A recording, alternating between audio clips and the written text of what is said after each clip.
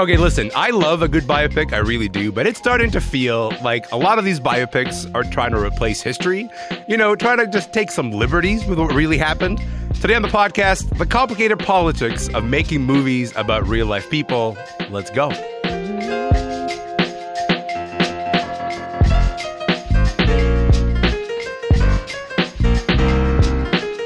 I'm Elamin Abdelmahmoud. This is COMMOTION. Okay, I think the best place to start is right here.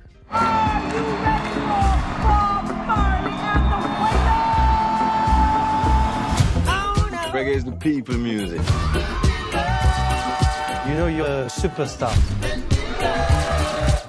I don't know, you hear that trailer, that's a trailer for Bob Marley, One Love, and you say, I want to see that movie. That sounds like a great movie. I want to see a movie about the life of Bob Marley.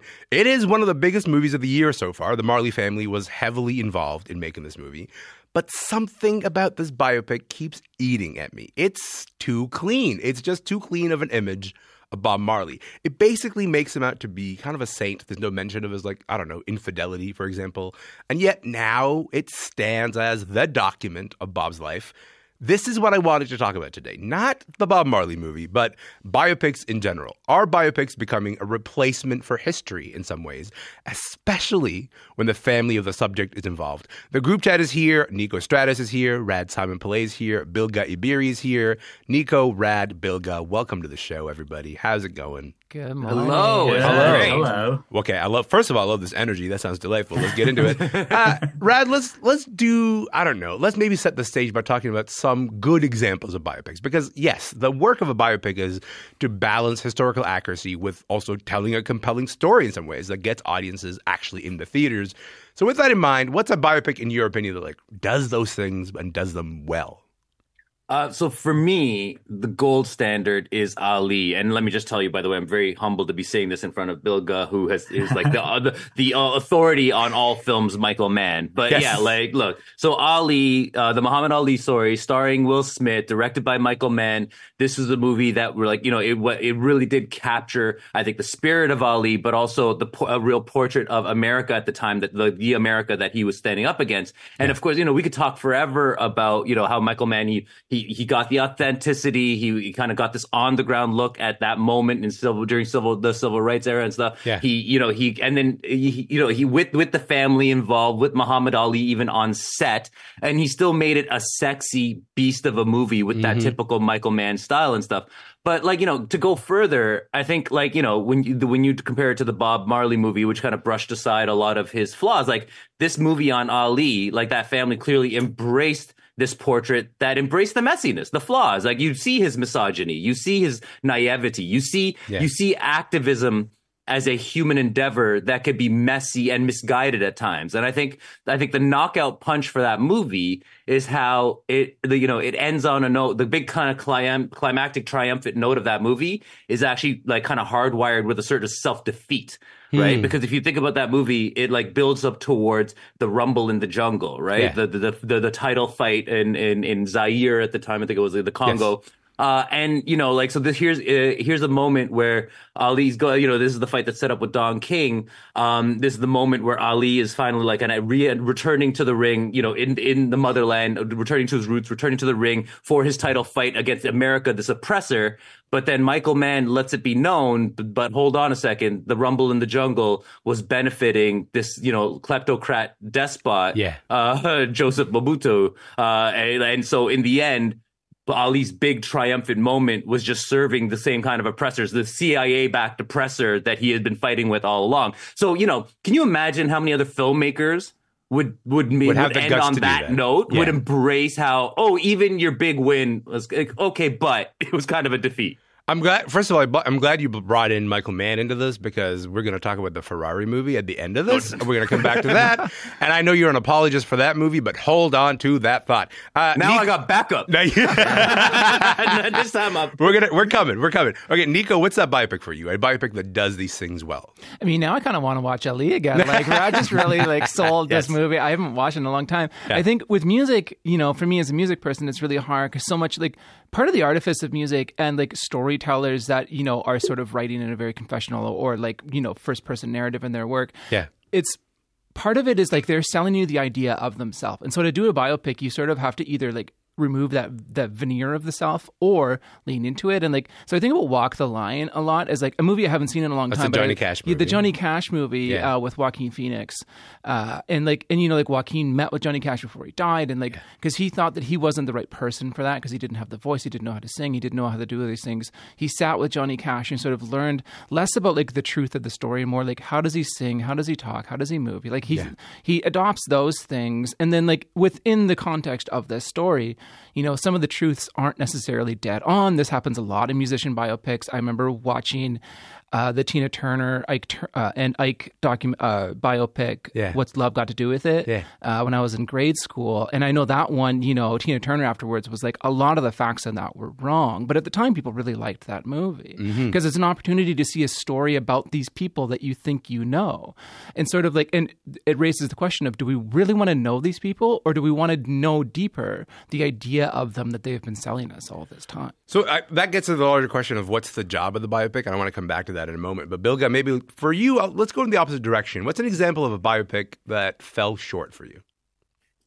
Well, among recent movies, the one that sort of jumps out at me is the film Rustin, about Bayard Rustin, the civil rights activist. It's on Netflix. Yeah, Coleman Domingo movie. Yes. Yeah, and Coleman Domingo is fantastic in it. I mean, I believe he's nominated for an Oscar. And so he kind of makes the film watchable, even better than watchable. But at the same time, the film, feels like such a data dump when you're watching it. I mean, it feels like the filmmakers went into it not with a screenplay, but with a checklist of just like, got to show this, got to show this, got to show this. In fact, there's actually one line, there are a couple of lines that I wrote down from the film that I just find fascinating. It's like lines like, Norm, Tom, meet the indomitable Cleve Robinson, union leader of District 65 and newly appointed chairman of the Marches Administrative Committee. The whole movie's like this. The whole movie is like this. It's all exposition. It's all like, this is who this person is. Yeah. Yeah. And it's kind of like you walk away from the film. Yes, you know something about Bayard Rustin, and that's great because he's not a particularly well-known figure sort of in mainstream history. Yeah. But at the same time, is it like a good movie? No. And, you feel like, well, I should have watched the documentary about it, Right. But so what I'm interested in there is that like this fell short as a film. But then when we think about, I don't know, like Napoleon, for example, think about the Napoleon that just came out and like, a lot of people, I think including you, said, hey, this was like a good time. This was like a riveting watch. I really enjoyed it. I know that Rad was also an apologist for Napoleon. I got your back. But Napoleon was trashed by a lot of historians. Like historians were like, that's not at all what happened. None of this is what happened in Napoleon. And so like there is this sort of like attempt to reconcile the job of the biopic with the job of the movie. And sometimes the job of the movie is to entertain. And the biopic is trying to say, here's at least some real history that happened. How do you think about that, Bilge? Well, in the case of Napoleon, you have to kind of see it in the context of just Napoleon movies. There have been so many of them, and each one is trying to do its own thing. Its own genre. And of course, and famously, Stanley Kubrick was trying to make a film about Napoleon for many, many years. I mean, his whole career, basically. Yeah. And, that's actually still a project at Warner Brothers. I think they're going to turn it into like a Max series at some point with like Steven Spielberg producing. So with a movie like Napoleon, you're running into things like, well, there are other Napoleon movies. How do we make ours different? Yeah. All right, well, we'll just make it, total trash. I enjoyed Napoleon. As I said at the time, I'm like, I'm still waiting for the director's cut because that feels like one of those movies where Ridley Scott saved the best stuff for the director's cut. He tends to do. Can I also add? Sure. That director's cut. It's on Apple now, and it's not the director's cut. And I need to protest Apple. Like, where is the director's cut? Like, release the Ridley cut here. Like, what's going on? We need to call Michael Mann and have him pay a visit to Ridley Scott. Oh, it's funny about this. Like, Ridley Scott is one of very few filmmakers that I'm like, hey, can you give me the longer version of the thing you made? Because that's usually better than the shorter one. Niko, we've seen filmmakers push back on this idea that biopics need to be historically accurate, right? Like Viola Davis played the lead in The Woman King, which is about the legendary Dahomey warrior women. And Viola's husband, who's a producer on the movie, his quote was, we have to entertain people. If we just told a history lesson, which we very well could have, that would be a documentary. That movie was criticized a lot for being like, that's not really the story of the Dahomeys. What do you make of what he's saying there? The idea that, you know what, our job here is to entertain. I mean, I agree with that ultimately. You know, like we're watching a movie, we're not like, we don't want to see like Wikipedia played out in front of us or whatever. Like, not that Wikipedia is the ultimate source, but you know what I mean? Like, I think a lot about I'm Not There, the Bob Dylan biopic, where that's my favorite biopic. It is really good. And like where Kate Blanchett and Richard Gere both play Bob Dylan. And it's like, it's less about the truth of Dylan, because Dylan is also a guy that has always lied about the truth of his life. And it's more about the idea of the artist, right? Especially with musicians, this happens a lot. And I think it's a really interesting approach to it. And like, we're not really striving for historical accuracy. We're here to tell you a story and for you to be entertained over the course of this. And hopefully afterwards you will walk out of there with questions and think, I'm going to read up on that, or I'm going to look into this more. And like, this is a thing that happens a lot of like, the truth isn't as fun as whatever you want to see on a screen. Like, the real truth of the matter is often not super entertaining. So when I was coming in here, Rad, I wrote I'm Not There as one of the movies I want to talk about. That's a Todd Haynes picture. I really love that movie. But in the premise of the movie, in the very structure of the movie, you get different people playing Bob Dylan, right? Like Kate Blanchett comes in, you know, Christian Bale comes out. You know, like there's these sort of rotations on different versions of Bob Dylan. And in the very structure, he's communicating to me like, we don't know if this is the truth. This is just like these characters embodying this version of Bob Dylan, which is to say the movie is in conversation with the mythology. I think sometimes what I'm frustrated by is a biopic that is not at all interested in engaging with the mythology and kind of just being like, this is, my dad was great and we're going to make a movie about him and isn't he wonderful? And so when I see the Bob Marley movie, that to me is an example of that kind of failure. The family can be, you know, very heavily involved in the making of that movie. What are the pros and the cons of having the family so heavily involved in making a movie, do you think? Well, I mean, like, that's the thing. It's such a conflict because I don't think there's a right answer when in terms of having them involved and stuff, right? Yeah. And look, and I'll go right back to the Ali example where, look, they were involved. I don't know that they necessarily had any shape, you know, or influence on how Michael Mann was going to tell that story. They were just like, yeah, cool. Like, we might correct you on some details. And look, you have a near perfect movie as a result of that, right? And, you know, like, I mean, I think I'm thinking of like even like a movie like Straight Outta Compton, where you see both the pros and the cons in that example, right? Because when you look at Straight Outta Compton, the NWA biopic, like you're seeing a movie where, you know, you had the input from Dr. Dre and Ice Cube. Ice Cube's son plays Ice Cube. I mean, like, it doesn't get closer than that, right? Exactly. Yeah. And then even the director, F. Gary Gray, like he was there. He was part of like, he was a cameraman during the Yo MTV Raps, during the NWA Death Row days. Like, so he was able to capture that Crenshaw Boulevard vibe and energy in that movie, and he had, of course, access to the talent, to the music, to the soundtrack. I mean, you can't have this NWA Straight Outta Compton movie without that soundtrack, right? So there's the pros, but then the cons is we never addressed the Dee Barnes situation or any of the other women that Dr. Dre hurt, right? Yeah. So you then have, you know, because now this is an authorized biopic, you're not dealing with you're giving a more sanctified image of these guys as kind of like hip hop folk heroes. Yeah. So those are the kind of agendas you have to deal with, and this upcoming, you know, Michael Jackson biopic that's on the way that comes out next year. Yeah.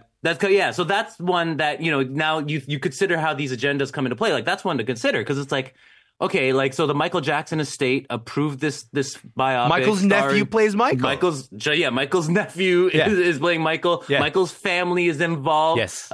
Anton Fuqua's directing, and if anyone saw Emancipation, you know he doesn't give a shit. He don't care about historical accuracy. I mean, you know, like the writer of Gladiator, by the way, Sir Ridley Scott, and fictionalizing history, the writer of Gladiator's involved, the producer of Bohemian Rhapsody, and if you saw Bohemian Rhapsody, that was just like the Queen's surviving band members version, which kind of sort of subtly vilified Freddie Mercury's like kind of homosexuality. So you have all these people who aren't necessarily holding up for truth, making a movie on behalf of the Jackson estate, an estate that has worked hard to silence the victims who allege Michael Jackson sexually abused them, the child abuse allegations against Michael Jackson. Sure. So is this movie, can any of these people push back and address that? Can it address the abuse that Michael Jackson suffered as a child at the hands of his dad? Can it address any of those things? They promised that this movie will. I don't know whether to take them at their word for this, you know, but like one of the things that they said is like, we'll get into even that, you know, the darker stuff. But the thing that you just said that I want to zero in on is the idea of the estate, estate controlling something. Because Bilge, that is kind of crucial to trying to make a movie about a public figure. Is that like in a lot of cases, not all cases, but a lot of cases, the family has some degree of control over the music, over the IP, over their image. How does that complicate things when people are trying to make these stories and these movies, do you think, Bilge? Well, it complicates it greatly, obviously, as we've seen. I mean, the Bob Marley biopic you mentioned is a perfect example of that, which is at the same time a little surprising because the Marley family was also to some extent involved in the 2013 documentary Marley, which is actually really great. And it's kind of a warts and all biography, but, not a biopic, it's a documentary. But, and I don't know what happened there. I mean, maybe they felt that this was more important, or maybe their involvement was heavier with this one. The family, like Rad says, the family does not need to sort of rubber stamp things. I mean, Ferrari, let's talk about it. Let's talk about it. Get into it. Piero Ferrari is like one of the producers of the film. He's a character in the movie. Yeah. But the film is, I mean, if anything, it makes Enzo Ferrari look probably even worse than people thought he was, I mean, the whole thing is about his extramarital affairs. Yeah. So that doesn't need to, they don't need to kind of whitewash things because the family's involved. And sometimes you can actually wind up with some interesting solutions. I mean, I keep thinking of the movie Backbeat from 1994 about the Beatles in Hamburg. They had absolutely no access to the Beatles music or anything like that. Yeah. And it's a lovely movie. It's actually almost liberating that they didn't have to worry about that sort of thing. And later on, Paul McCartney saw it and I think liked it. So there can actually be, you can win yourself a lot of flexibility and actually find creative solutions for not having access to this sort of stuff. Yeah. Or the film, Jimmy, All Is By My Side, John Ridley's film about Jimi Hendrix, which critics really didn't like at the time, but they didn't have access to most of Jimi Hendrix's music, and they found really creative, expressive ways around that. I thought that was, kind of a fascinating approach to it. Yeah, it does sound like a difficult sort of work. Were you going to add something, just Niko? Thinking of like the Jimi Hendrix thing, and there was an issue. There was always the issue with Jimi Hendrix's family not liking the idea of having, because there was like the Andre 3000 playing Jimi Hendrix thing, and the family didn't like that. And we're getting an Amy Winehouse biopic potentially, and Amy Winehouse's family also notoriously is not okay with the idea of this movie. And also with Winehouse in particular, it's we know the public image of Amy Winehouse. Somebody that struggled very openly with addiction, wrote about it, sang about it.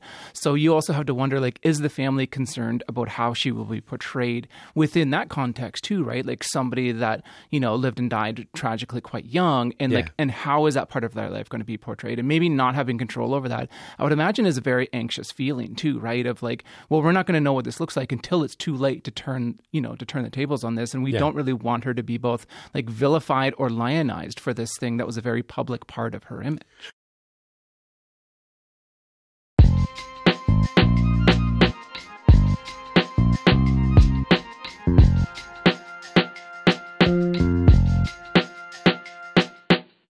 I'm Elamin Abdelmahmoud. You're listening to Commotion. This is the core of what I wanted to talk about, which is that the biopic can kind of end up serving as the final word on a person, or at least the most accessible word on a person. And so you kind of walk away being that was the life that they lived. And I think we don't always remember because we are all sort of, I guess, media literate. We consider the role of the movie. We consider the role that a storyteller is trying to put certain things in and leave certain things out. Not everybody's going to do that. A lot of people walk away from a movie and be like, that's the thing that just happened.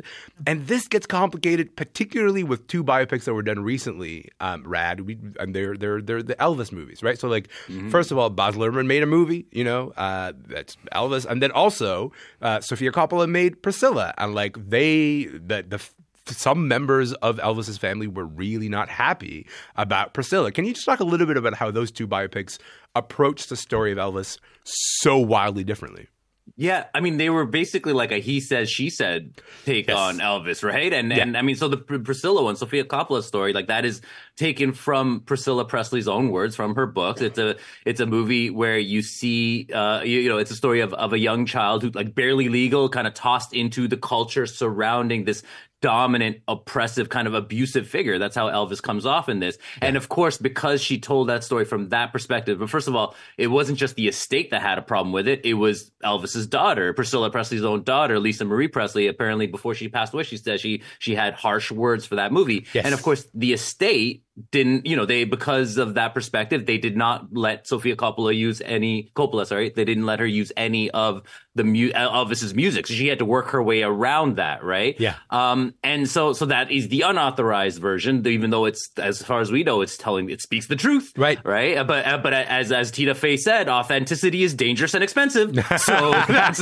where we're at. She's exactly right about that. Yes. Exactly. But then the Elvis story is an interesting one. So like Baz Luhrmann's Elvis, which came out before, big hit. Obviously now Baz Luhrmann is someone who loves to prop up mythology, and that's exactly what he was commissioned to do by the Elvis's estate. In a way, he got the music, he made this big, bedazzled biopic on Elvis that props up to the mythology to the extent where, this is where I had a problem with the movie. It even made Elvis, it was an apology. It kind of dismissed the accusations of cultural appropriation when it came to Elvis. It actually transferred a lot of Elvis's flaws onto the manager character, and it tried to paint Elvis as a bleeding heart for civil rights, which we had no indication he ever was. And because he made it, in line with what the estate wanted to put out there, he got all the access to the music. He could make a rock and roll movie. But I will say, like, I wouldn't consider that a compromised vision, because I feel like that is the vision Baz Luhrmann set out to make. That's Baz Luhrmann behavior. Baz Luhrmann is not here to criticize Elvis. Baz Luhrmann's like, oh, you want me to prop up this guy's mythology?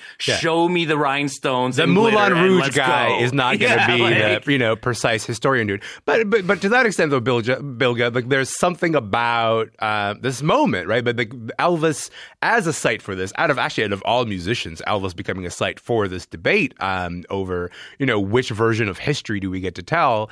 What do you make of the supremacy of the biopic? Because we rarely get two different biopics sort of trying to get at the same thing. Yeah, and also just to add, Elvis is kind of like Napoleon in that sense. There will be more Elvis movies, so an Elvis movie never winds up being the final word. Yeah. Well, the supremacy of the biopic, I mean, and you can see it. I mean, the film we haven't mentioned, Oppenheimer biopic, does all the things where, got butts in seats, very entertaining, also incredibly accurate somehow. But I liked his earlier stuff, not so much of these later music, But anyway, sorry, continue. Yes. No, but one of the reasons why I think the biopic has become so kind of entrenched in Hollywood is that it's really its own form of IP. Right. I mean, biopics, they're familiar. They have some sort of familiar beats. We kind of know what we're getting. It's like a superhero movie for, the pointy head literates. It's our superhero movies, right? Yeah. It's our MCU. We've got the Oppenheimer. We've got Elvis. The Marvel of the intellectuals. We got Bob Marley. But it is kind of, because it has sort of a template, even when they riff on the template, even biopics that sort of don't do the things that we expect them to, there is still kind of a template in our heads. And when we watch them, we judge them based on whether they're hitting the template or not. So it's kind of the same thing. It's like superhero movies or like Star Wars movies. Like, there's certain elements we expect. And I think that's why biopics, in an era when originality is sorely lacking in Hollywood and film industry in general, biopics are kind of a way to sort of get around that while making something that's not, obviously a superhero movie. I think that's why. Niko, what about you? How do you think about this supremacy of the biopic right now? I mean, we're getting 4 Beatles movies. We're getting the Beatles cinematic universe. We're getting a Ringo movie, baby. And I feel this like obsession with the reality of people, or like the story of people, is only getting it is becoming a very interesting thing, because I think we have let a lot of other ideas dry. So we're like, well, what if we move these ideas that have sort of been taking all these other IPs? What if we move that into the biopic genre? So it'll be interesting to see where this goes from here. Yeah, I don't know who asked for 4 Beatles movies, but you know what? It was me. It was you. Yeah, you I sent a ordered letter, this. and it was surprising to see it actually happen. Got it. Okay. Yeah. All right. One last question before I let you all go. I've noticed a bit of a discrepancy among us here, all 4 of us. Biopic or biopic? I don't know what. I thought it was biopic my entire life. Rad, are you caping for biopic? But it is absolutely biopic. Every time you guys say biopic, you sound like you're introducing an invention at the World Fair. I don't say biopic. I say biopic. Like, I don't know. Do you say biography or biography? Bilge, where are you at on this, man? Help me out. It's biopic. Thank you. It started as an academic term, and originally it was bio/pic, and it was used in we love a historian in our midst. Theory papers and things like that. And then eventually the trades took hold of it, and places like Variety started just using it as one word. It stands for biological I'm totally fine picture. with both pronunciations. Thank you. But I can't wait to read Bilge's biography on Michael Mann. We are going to leave it there. Bilge, Rad, Niko, thank you for your time. You guys are the best. This has been great. Thank you. Bye, guys. Bilge is a film critic for Vulture. Rad Simonpillai is a freelance film critic whose work shows up at the Globe and Mail, on CTV, and right here on Commotion. Niko Stratis is a culture critic who writes the newsletter Anxiety Shark. My name is Elamin. I'm going to be back tomorrow. I will see you then.